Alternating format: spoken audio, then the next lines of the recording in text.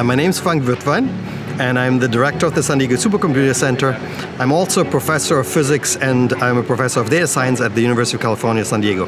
As a director of SDSC, I lead an institution with the mission to translate innovation into practice. I look at VAST as being architecturally a very interesting product because it fits into multiple different ways that I think about science challenges and possible solutions. Is the need to have large-scale capacitors at locations where you have large data centers, large compute infrastructures, in order to do wide area network transfers.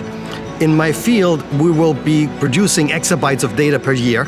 To move all the data around the world, we need a terabit per second network connectivity.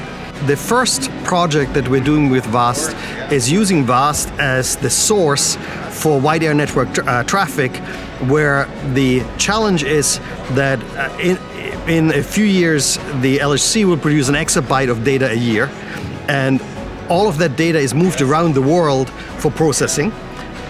I think of it as a capacitor at the end side, capacitor at the source destination, in order to support 400 gigabit transfers that we can do today, and longer term terabit per second transfers over transatlantic distances. I'm also interested in exploring a wide range of different kinds of application of VAST.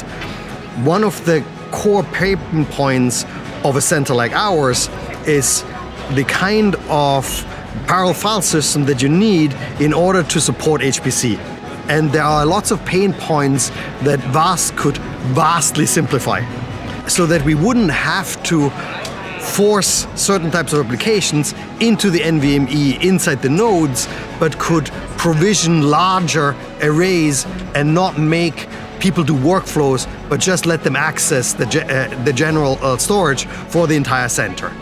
And then use this across multiple HPC systems and have a central storage infrastructure across systems that are HPC focused, AI focused, testbed focused, and have one central storage infrastructure that does it all and allows us to do, in addition, interesting system designs.